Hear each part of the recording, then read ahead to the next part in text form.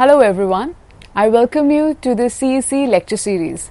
I'm Nupur Chawla, teaching English literature at Maitri College, Delhi University. And today I'm going to discuss with you yet another topic in the ongoing lecture series, that is on the feminist texts. And today we're going to discuss another very seminal feminist icon, or we could say a woman who's associated with America, and she was active during the 19th century. And her name is Lucretia Mott. So Lucretia Mott actually was born in 1793 and she died in 1880. And she was actually an American abolitionist and a women's rights activist. So Lucretia Mott actually wrote this very seminal piece, which is called The Discourse on Woman. So that actually is a speech that she delivered where she takes up the question of women's condition in the 19th century. So what we must keep in mind is that while Lucretia Mott was an American abolitionist, yet at the same time, she was very, very active in the civil and the social sphere, and she was also that woman who, intellectually as well thought about the position of women in society. If we look at, just some quick details around Lucretia Mott, she actually became still more committed to the women's cause after she was excluded from the World Anti-Slavery Convention in London in 1840. Right, and this was the reason that also really perturbed Mott and made her take up this cause with still more fervor. So you see, in spite of being one of the 6 women delegates for this convention, there were a few men who voted to exclude the American women from participating in this convention, and the very few female delegates who were there, they were also required to sit in a segregated area. So this basically also tells us about the times when she was writing and the immediate conditions that would have inspired the kind of thoughts that we see in her text, Discourse on Woman. So we also see that Lucretia Mott was a close associate of the American writer Ralph Waldo Emerson. So those of us who have studied American literature, and for that matter, even if you have not studied it at length, but still Emerson is one of the very kind of seminal writers whenever we talk about American literature. So coming back to the main agenda for discussion today, that is Lucretia Mott's texts, A Discourse on Woman. Now it was written in 1849, right? So that immediately situates the text in the heart of the 19th century. So the foremost thing that we say is that in this essay or in this speech, Mott confronts the framing of women as essentially inferior. So what she does is basically that she, in the beginning of the essay, she goes over the existing arguments, be it, arguments in religion, be it arguments in society. So she refers to them. And, from there, she questions that kind of a framing of women as an essentially inferior, category of individuals. And that is something which is, not really encouraged by Mott.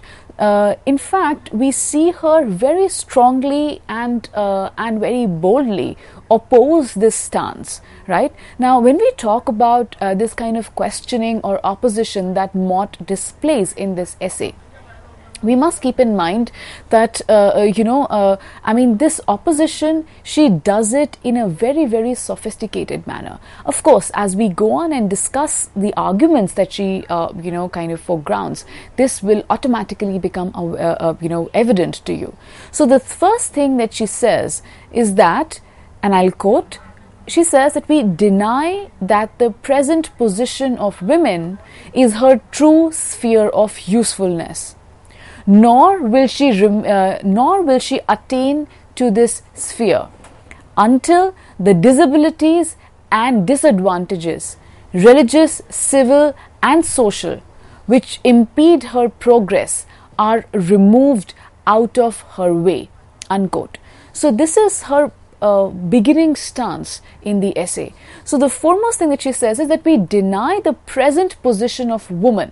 Okay, so now what is the present position of woman? That is a position which actually kind of relegates the woman as someone that is inferior to man, which is kind of a conception which is based in this kind of a biased thought, so to say. And she says that we deny it, right? So look at the use of the word we deny it. So there's a very confident negation of the existing position on women.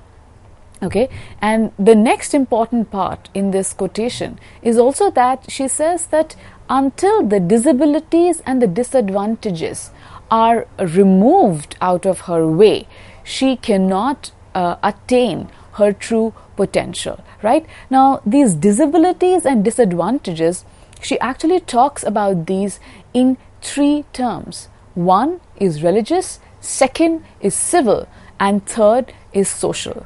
So basically what she is highlighting is that how a woman's framing as someone who is not equal to man happens in all these three spheres. So religious, if we look at the first sphere, that is religious. So we see that how in various scriptures the way women are represented.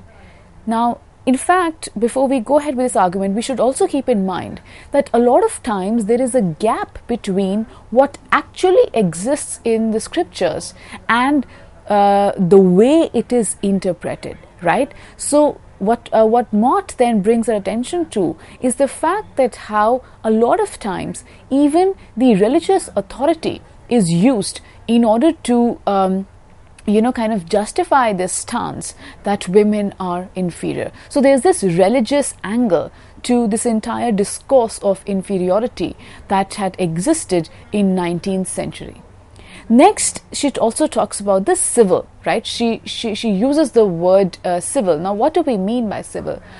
Civil is that sphere which pertains to rights, that pertains to law, legality, and all these aspects are concerned or concerning an individual's presence in society. So even when we talk about law, when we look at the position of women in terms of the rights that are available to her, even that domain presents a picture of some kind of a bias. Then the third thing that she talks about, or the third domain that she talks about, that is the social. Now, what do we understand by the term social? Social is that sphere where the individual is, or maybe we can say that it's that sphere which involves the interactions between individuals, right? And the terms in which they kind of converse or interact with one another.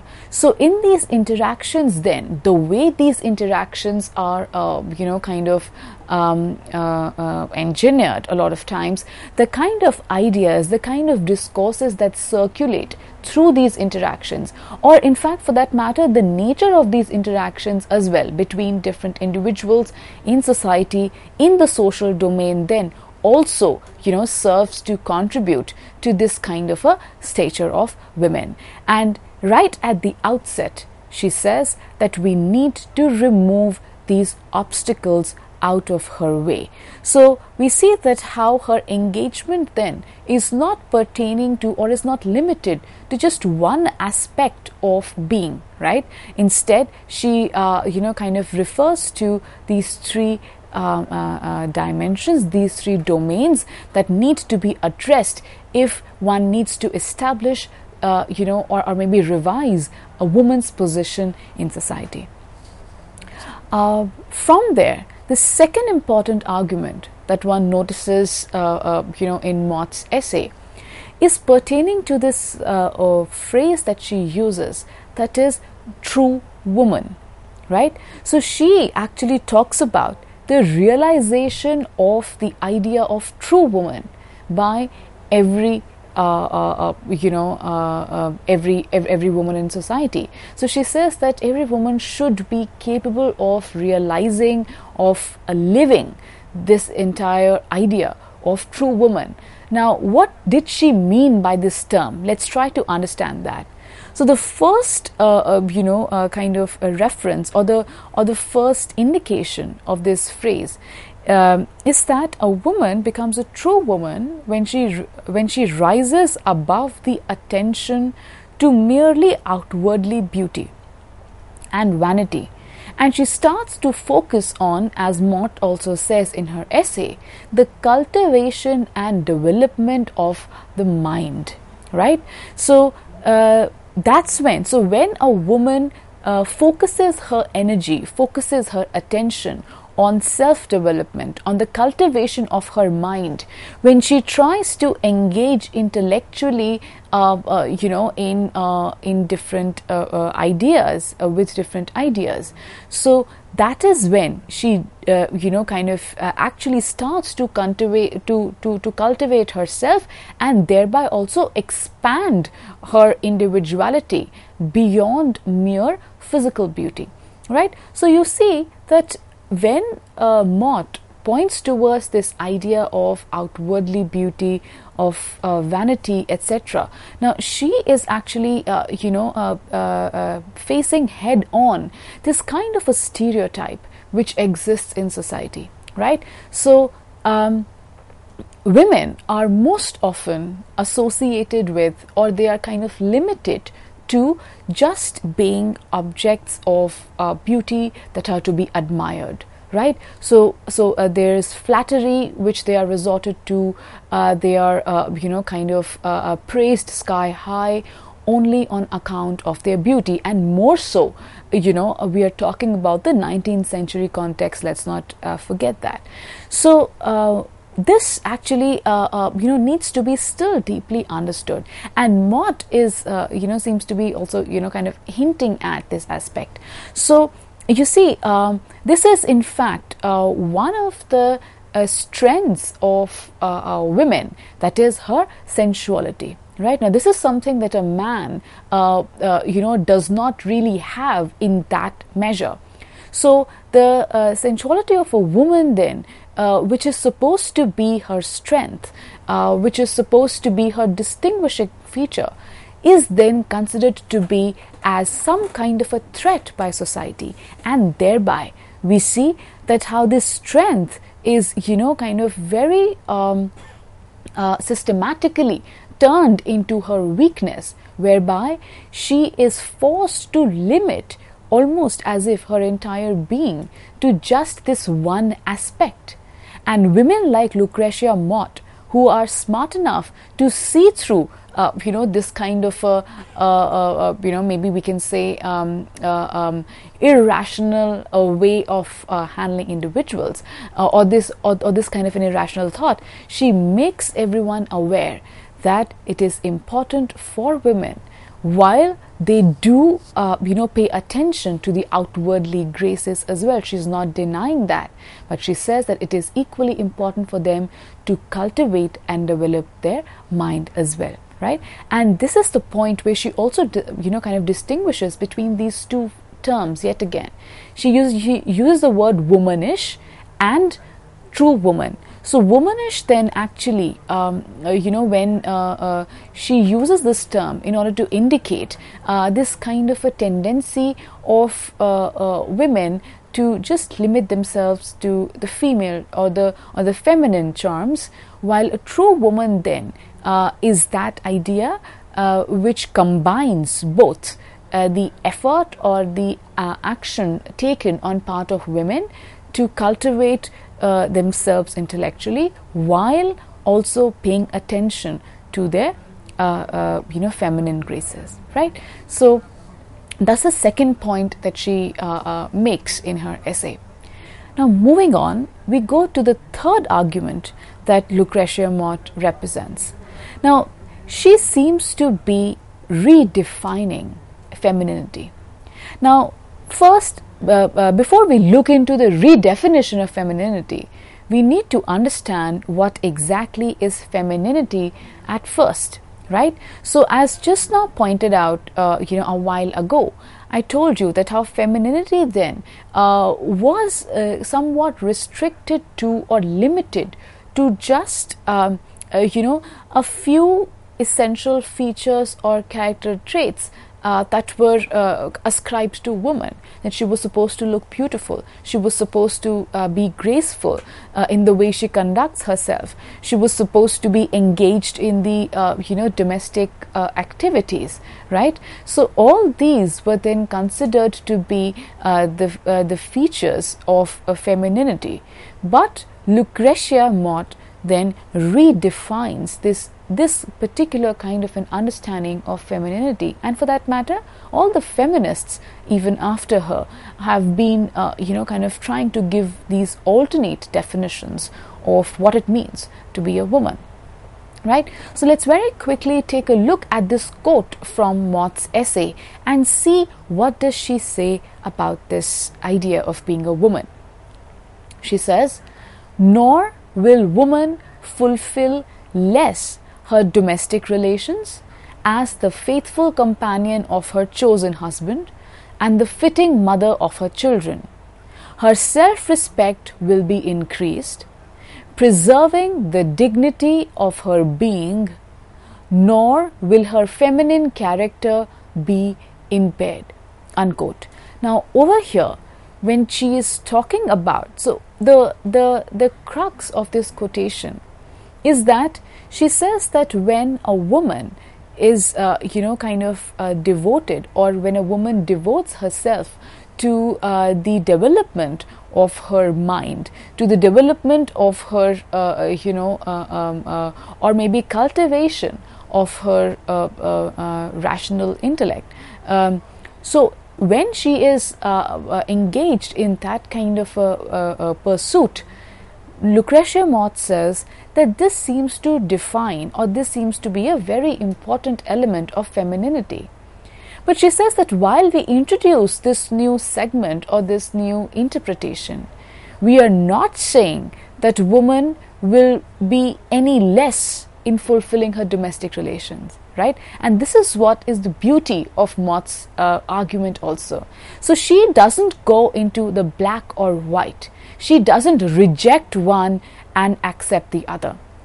She seems to be striking this very fine balance whereby she kind of keeps intact the strengths of women. She keeps intact, in fact, those features that do define a very unique kind of a womanhood, and at the same time she introduces the idea of cultivation of the intellect within that, right? Therefore she says that a woman who is committed to kind of working on herself, it is not that she will be any less of a faithful companion to her husband.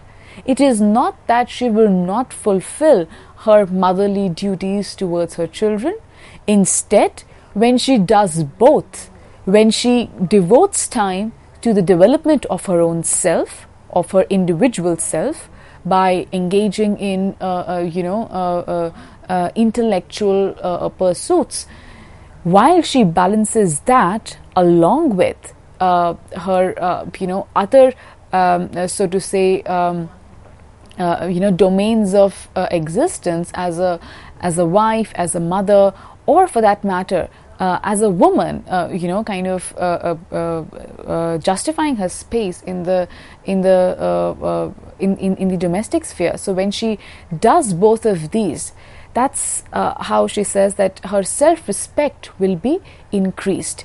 So this will also give her that kind of a confidence whereby she will no longer kind of see herself as restricted to just one kind of pursuit, but instead she will realize her potential of living in these complexities, of so to say evolving herself, while at the same time also experiencing the warmth of the domestic sphere, which again is not her sole responsibility, but that is a responsibility that she shares with the man.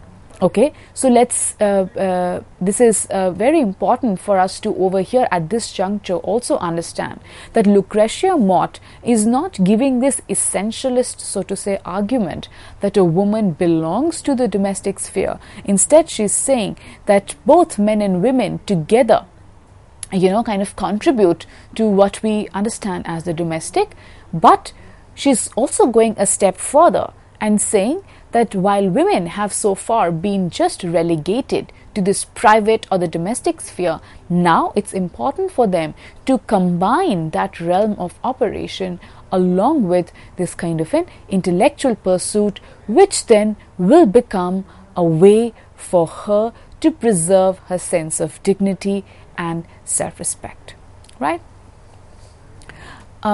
Next, the other important argument that Lucretia Mott makes in her essay Discourse on Woman is that she also talks about this renewed idea of modesty, right? So when we talk about modesty, you see it is always considered in terms of this is considered to be, so to say, a virtue of conventionally it is also it is taken to be the virtue of women, right? But then Lucretia Mott in her essay actually inverts this argument, and she says that these virtues, and one of them being modesty, differing as they may in degree in man and woman, are of the same nature and call forth our admiration wherever manifested, unquote. So basically, what is she trying to say? She's trying to say that the virtue of modesty and other such similar virtues then, right, they are not only restricted to a woman's conduct alone. In fact, she says that we are able to appreciate this value even as it is manifest in a man as well. So she is actually hitting out at this stereotype or at this essentialization of woman as a modest individual, right? So Lucretia Mott is saying that it's not just women, but even men can be modest, and it calls forth, as she's saying, our admiration wherever it is manifested, right? So these are some of the important points that she makes in her essay, and from there on she further takes on examples from history. She talks about politics, she talks about the legal aspect. Now, what are the arguments pertaining to these segments? That's something that we are going to discuss in the next part of the lecture. Thank you.